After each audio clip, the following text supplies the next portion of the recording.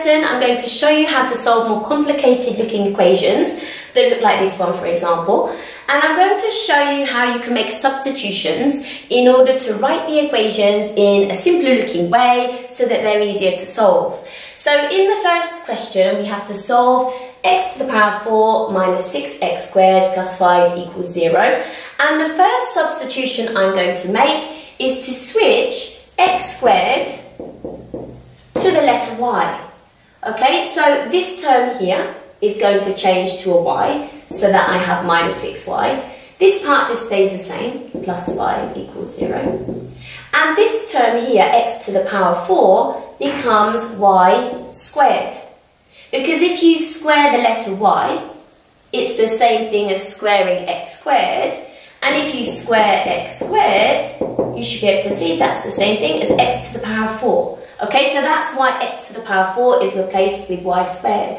So now we have a nice simple quadratic equation to solve.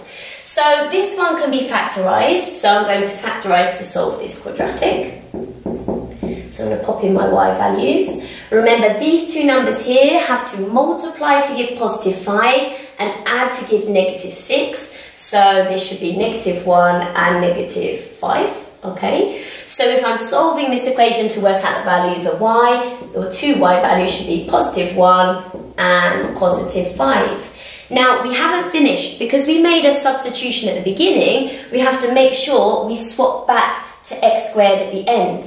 Remember, y is equal to x squared. So this y value is actually x squared, and so is this one.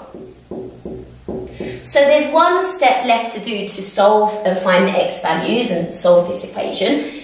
The opposite of squaring is to square root. So if I square root both sides of this little equation here, I get x equals positive or negative 1, because the square root of 1 is 1. And remember, whenever you're square rooting, you get a positive or a negative sign. On the right hand side, if I look at the other equation, I get x is equal to positive or negative root 5. I'm just going to leave it in its exact form for this question, and they're the solutions. In the next question, we have to solve root x multiplied by root x plus 1 equals 6.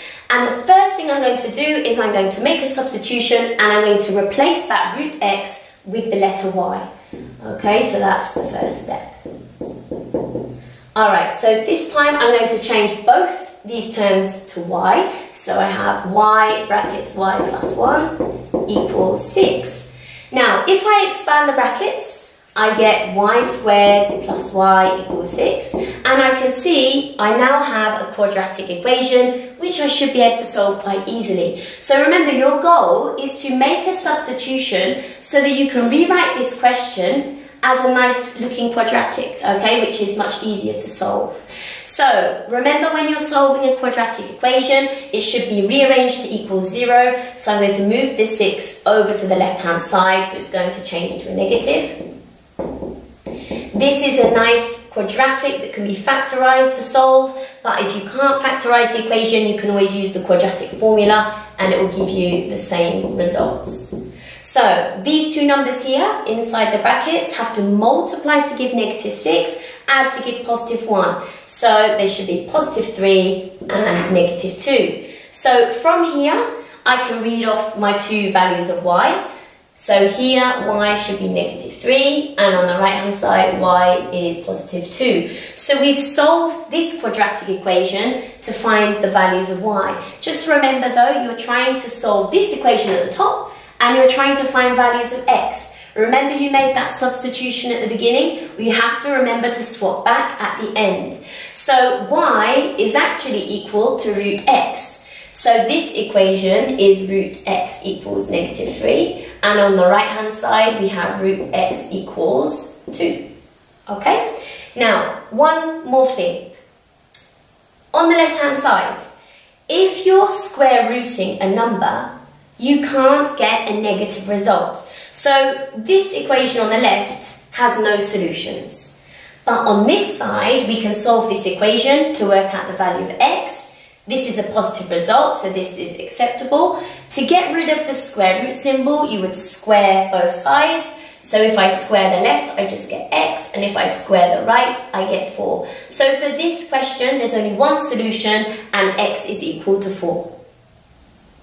In the next question, we have to solve 3 multiplied by 9 to the power of x minus 28 multiplied by 3 to the power of x plus 9 equals 0. So again, I'm going to make a substitution to try and rewrite the question as a quadratic equation that's easier to solve. So the substitution I'm going to make in this question is 3 to the power of x will be replaced with the letter y. So if I make this substitution, the equation can then be written as 3y squared minus 28y plus 9 equals 0. Okay, so there's my quadratic.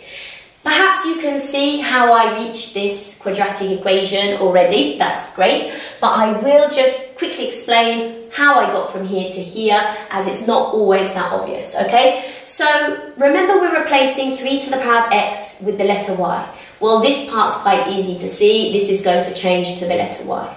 But over here, 9 to the power of x has changed to y squared. So let's try and see why that's the case.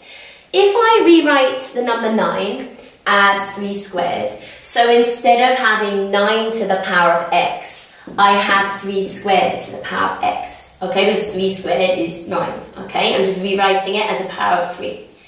This can also be written as 3 to the power of 2x. Remember the rules of indices? When there are brackets, you multiply the powers together. This is the same as 3 to the power of x times 3 to the power of x. Okay, because if you're multiplying two numbers that are the same together, the rule of indices states you add the powers, okay, which is how I got the 2x. And remember I said the substitution is 3 to the power of x is equal to y. So this is y, and this is y, and y times y is y squared. So that's why this beginning part of the equation becomes 3y squared, okay? So this is a quadratic, again, I can factorize to solve. So first I'm going to put this into brackets. So one of the brackets you should have 3y minus 1, and in the other bracket y multiplied, y minus 9, okay? So that's the factorized form. If you're not sure how to factorize, you can watch my other video where I show you a method called PATH that shows you a method of how to factorize quadratics when there's a number other than 1 at the beginning in front of the y squared term, okay? So now let's solve this quadratic equation to find our two values of y. This y value should be a third, and this one should be positive 9, okay? Now, just like in the other questions, remember to switch back to your original value. So remember, y is actually equal to 3 to the power of x. So this y value is 3 to the power of x, and so is this one. So, to solve these two equations and work out our two values of x, hopefully you can just see this one. X should be negative 1, because 3 to the power of negative 1 gives you a third, so there's one solution.